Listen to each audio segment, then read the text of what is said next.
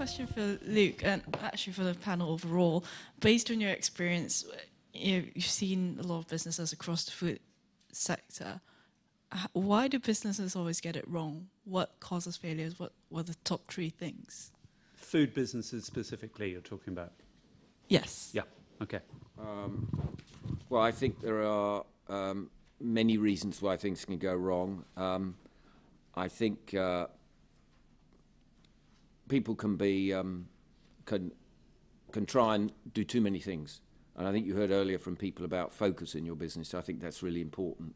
So do one thing really well in your company, you're more likely to succeed.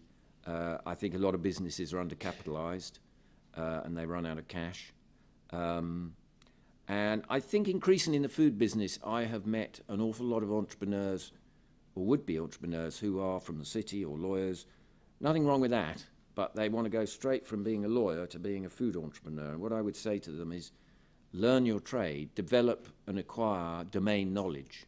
There's lots of technical stuff to every business, and you want to spend some time in the trenches, not just because I think it's good for your soul, but because actually I think you will learn things, make contacts, and understand the nitty-gritty that makes the difference.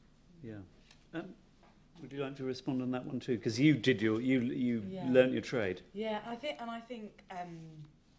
people have often said to us, why don't you have a shop? And for me, it's been about focus. It's about, for us, we're manufacturing and we're marketing, and I don't feel that that's the right thing for us. And I think there is that balance between trying to do too many things. You need to do what you do really well. I also think that when we were losing £4,000 a week, that was because we didn't really know our costs. And I think that that's another pitfall, is to not really understand the costs and not get your selling price right. It seems sort of basic, but it's so easily done.